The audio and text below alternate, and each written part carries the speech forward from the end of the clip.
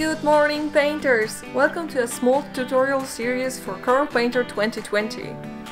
My name is Magdalena Proszowska and I'm super happy to introduce you to best features in this update. The first thing that will happen when you run your painter is the performance check. It will create a very big canvas and will start doing random brush strokes just to detect the perfect setup for your PC. This gives you a score showing how well the software will work on your setup. The reason behind it is that the brushes now are supported by CPU and GPU and the speed of them is just crazy. Painting on a big canvas now is just flawless.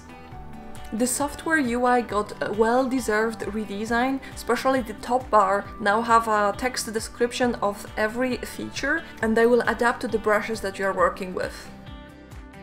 The brush panel now have a preview of the tools, so you no longer have to guess how the brushes looks like. This is so smart because the library of the brushes for Painter is always gigantic, and right now it is so much easier to choose and pick the tools that you want to use.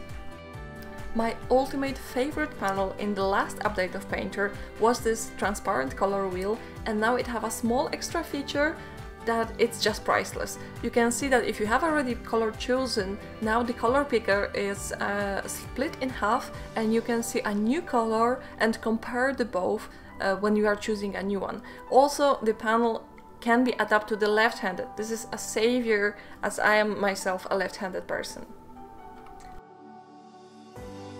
I am covering only a few of the features from the long list of changes that comes with this update. If you want to try it out yourself, download the free trial and see the magic of all the beautiful organic and natural brushes.